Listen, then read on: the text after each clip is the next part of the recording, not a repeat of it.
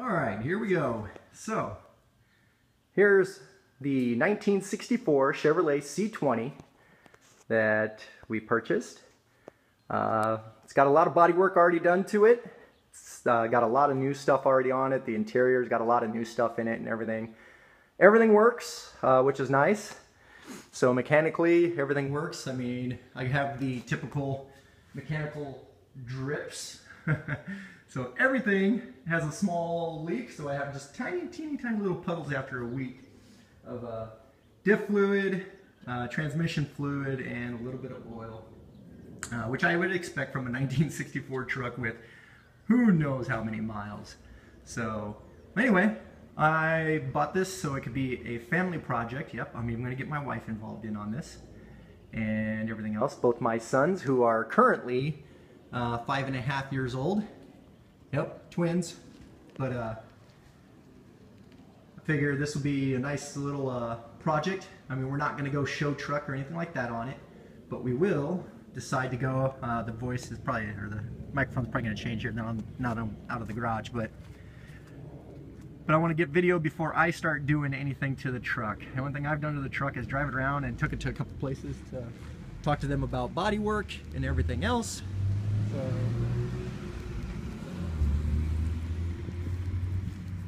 anyway, so I'm going to video journal everything that we end up doing to the truck here. So somebody put, well, the previous owner put a new bed in it. Only thing is they didn't treat any of the wood. So my first task I'm going to do right now is I'm going to completely take the entire bed out. And we're going to do, I went online and checked a bunch of different sites out and found a site that was actually pretty cool, because they actually tested oak and pine planks, and when they did all the testing, they put everything in and then they coated it with different coatings. So and then they give the results after, you know, a year and then a couple of years of use to show what everything is like as far as how it held up and everything else. So I now know which route I want to go and everything. So Dana 60 rear axle, 10 bolt. Don't know the actual gears that are in it. I don't think they're horrible. Tried finding the identification code on there. I found some numbers, but it doesn't really match up with anything I'm finding on the internet as far as codes go. I'll do some more research on that. But it's got a 4-speed manual transmission that is got a granny low on it and everything else. For the most part, it's pretty clean.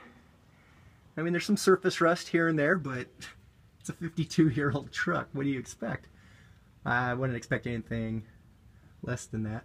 The frame, for the most part, though, is completely solid. It's got some surface rust on it where they removed some mounts and stuff like that. So, but I think it's going to be a fun project. Granted, it's a C20, so it's 8-lug front and back. I've already ordered conversion kits. I ordered front disc system, 8-lug system from CPP. And then I ordered the rear disc system from Lug Nuts 4x4 out of Tennessee. So now, granted, he did give me new cab supports, stuff like that, because there is some, obviously, cancer underneath here. So the cab supports definitely need to be replaced. So while I'm doing that, that's what I went around to try to find out how much it's going to cost somebody to do that.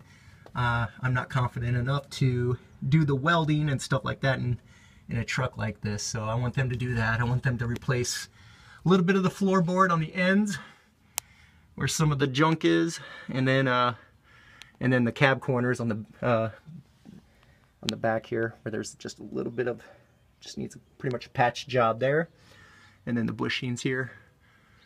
But other than that, yeah, I'm excited to get this project started.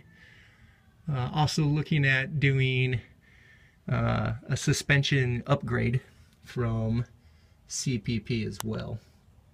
So replacing everything out of here with all their tubular stuff I'm going to do some more research on that before I finally decide on all that, but for the most part, like I said, I'm sorry, I know I'm showing the same area over and over again. Here's the interior.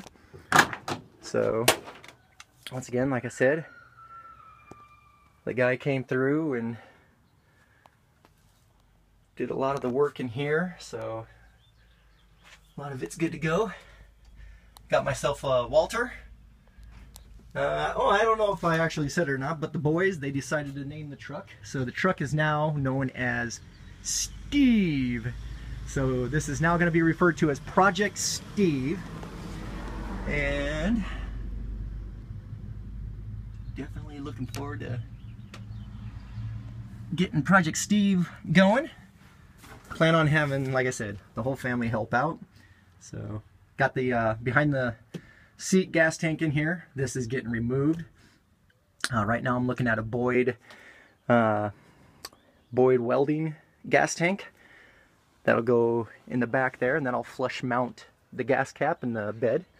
So another reason why I'm taking the bed out, so this way when all that stuff comes in, the bed will already be removed and I can have an easier time installing that.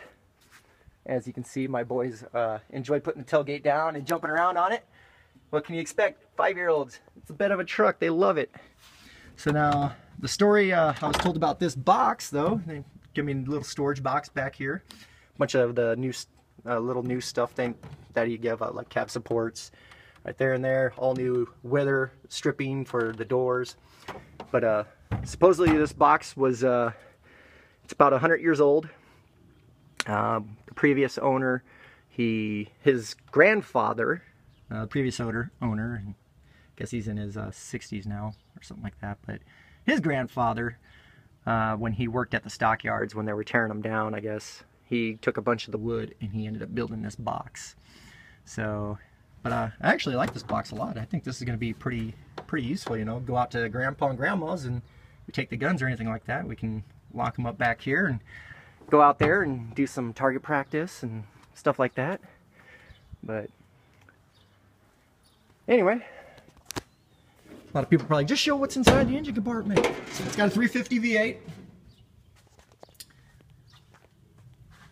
It runs pretty strong, so I can't complain about that.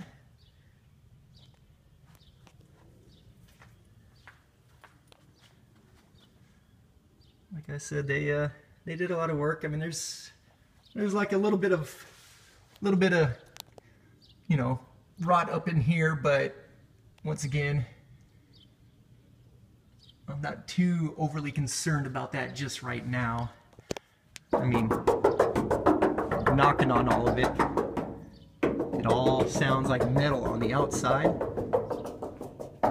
So, but I think they replaced this front fascia right here. So I think that's the reason why there's no rot in that.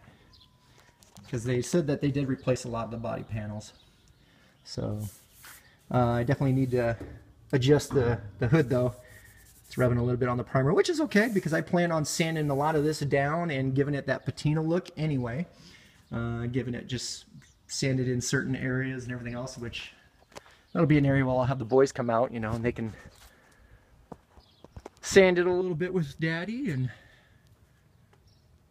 But anyway, so there you go. This video is about 9 minutes long, so well, it would be about 10 minutes long. But if you have any inputs, or if you've ever worked on a older C20 or a C10, have tips, tricks, anything like that you'd like to pass along, I'd greatly appreciate it, because most people who know me from my YouTube videos will know that I've mostly worked on just Subarus. Granted, you know, when I was younger I had American V8s, but kind of got out of that for a while and I needed a truck, so I figured what better way to do it than having an old classic truck. Kind of reminds me of the trucks I used to have to use at work, and plus my dad had an old truck too, so it's kind of cool, reminiscent of my childhood. I think that's the reason why a lot of people do this, is one, it's cool, and two, it's just brings back a little bit of their childhood, and like I said, my boys, they love it. So hopefully it'll be great memories for their childhood too, and it'll be a great truck for when they get to high school. So, all right. Well, anyway, you all take care. Please leave comments below, and if you enjoy the videos, please subscribe, and I'll try to keep you all updated as we go.